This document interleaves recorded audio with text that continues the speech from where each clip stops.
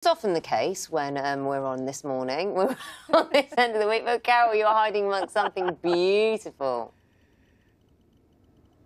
Absolutely right, Naga and Charlie. Good morning, everyone. I'm at Camas Farm at the moment, Camas Hull Farm, and you can see lots and lots of sunflowers all around me. In fact, if we take an aerial shot, you can see just how many there are.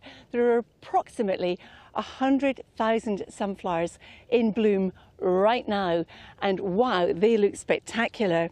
And some of the flowers from other farms, actually, they've been saying that they have been flowering quite late. I'm just struggling through them at the moment because of the lack of warm weather, and in fact it is going to be quite warm today for many of us, although first thing this morning you might find it's a bit chilly if you're standing outside for any length of time.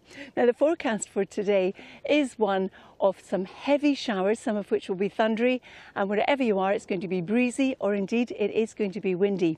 Low pressure once again is actually dominating our weather. It's anchored to the northwest, it's got fronts around it, and there's a front sinking south which is producing a bit more cloud and some drizzle at the moment. So today, once again, you can expect some heavy thundery showers, especially across western Scotland, but some of those will be getting in across Northern Ireland and into Northern England as well. South of that, some sunshine, but still a fair bit of cloud around at times. But when the cloud thins and breaks and the sun comes out, well, the temperatures will get up to about 23 degrees. But as we push further north, especially if you're in the showers, temperatures will be that bit lower. In fact, in the far north of Scotland, we're looking at temperatures only of 12 degrees today, so that's way below average, and it will feel quite cool. Now, heading on through the evening and overnight, we will hang on to a lot of those showers across the north of the country. There'll be some clear skies, some dry weather, but by the end of the night, another weather front coming in from the southwest will introduce thicker cloud across southwest England, in through parts of South Wales and into the Midlands and around the coast and hills. Once again, you could see some drizzle from that, but as a result, it's not going to be a cold night.